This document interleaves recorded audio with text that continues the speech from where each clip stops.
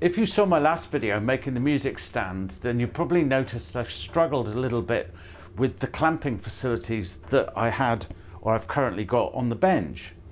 Now, as per the thumbnail, I am planning on replacing my bench, but I don't know what I want in my new bench yet.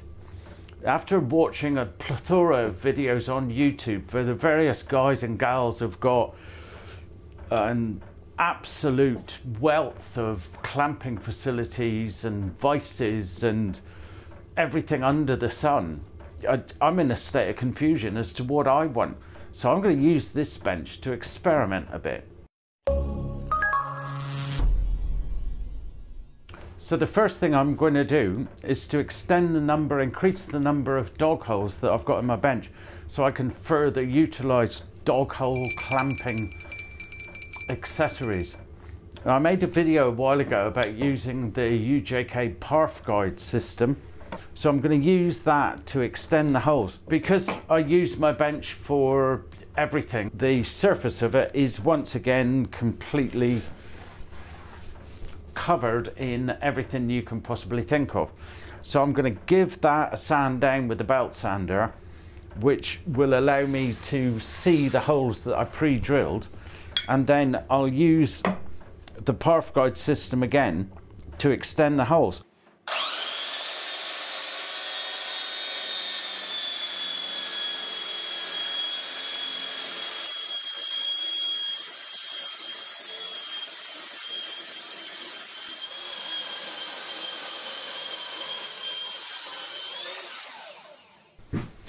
Now, before I make merry with the 20mm drill bit and reduce my bench into a pile of shavings and chippings, I thought I'd get the rails out and have a look and think about the placement.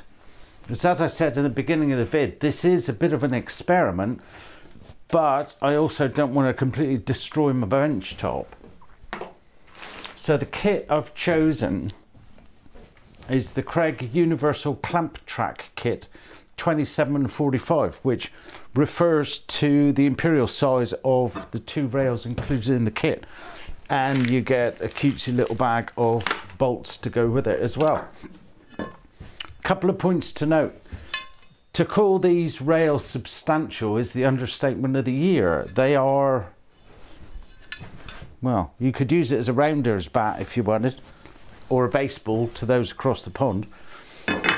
They're over 2 inches wide, 2¼ inches wide by 5/8 of an inch thick, or for those of us in metric, 56mm by 17-18mm.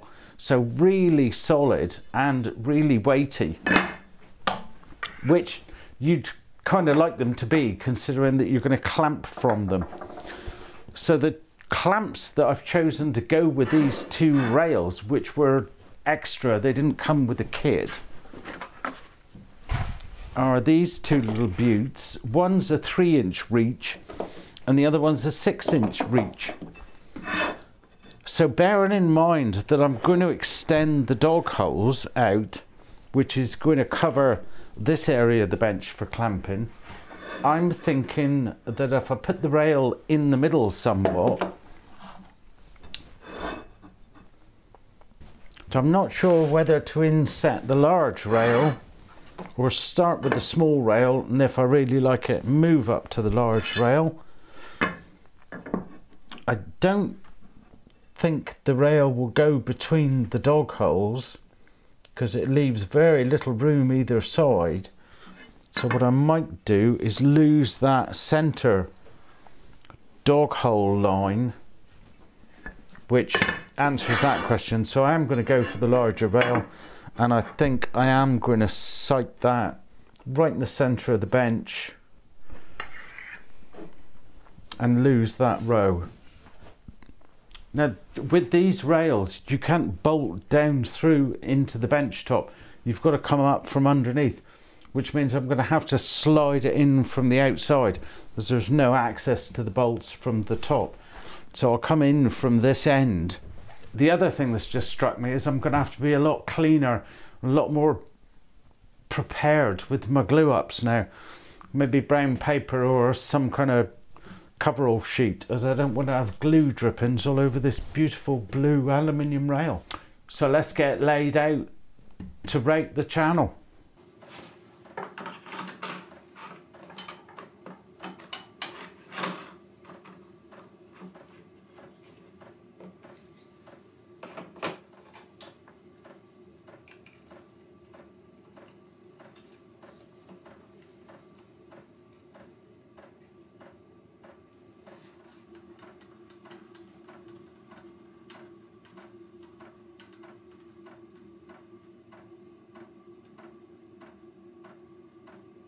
So I've got my rail clamped in place where I want it. I've got my router in position so that the furthest part of the point is right on my line. I've set my depth of cut. I managed to find a piece of 80mm ply that was exactly the same height, which I've used to set the depth stop. Dust extractions connected. Got my muffs, good to go.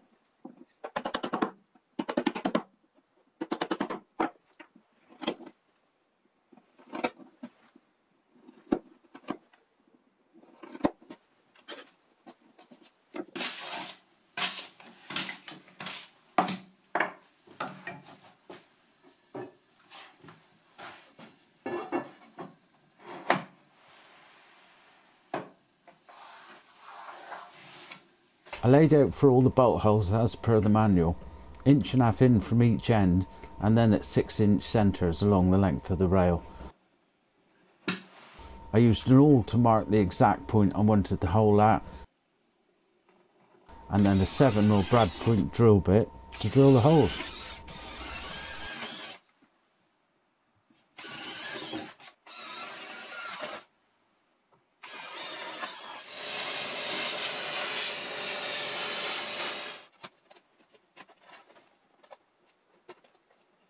I wish I could say sliding the rail on was relatively easy,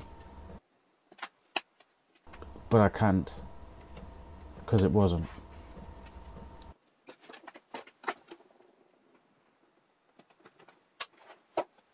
So a bit of a job sliding the rail in and then locking down all of the nuts from underneath the bench, but worth it. I think that is in there as solid as you like.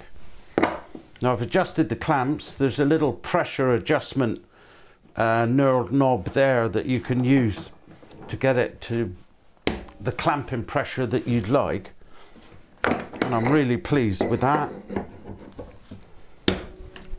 I'm not sure how I feel about the blue suede going right the way down to the bench, but it's there as a functional aid, so we'll see how we get on with it. So next to the dog holes.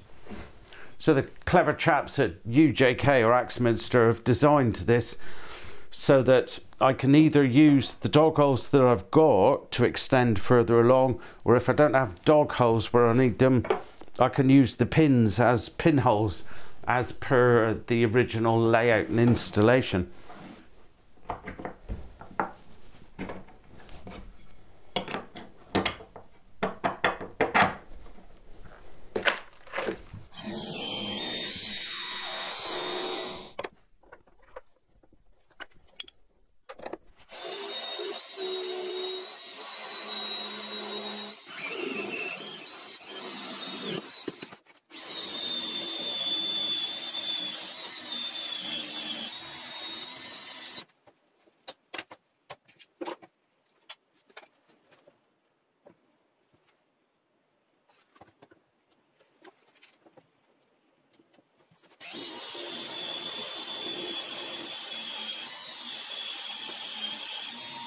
Well, that's enough dog holes for now.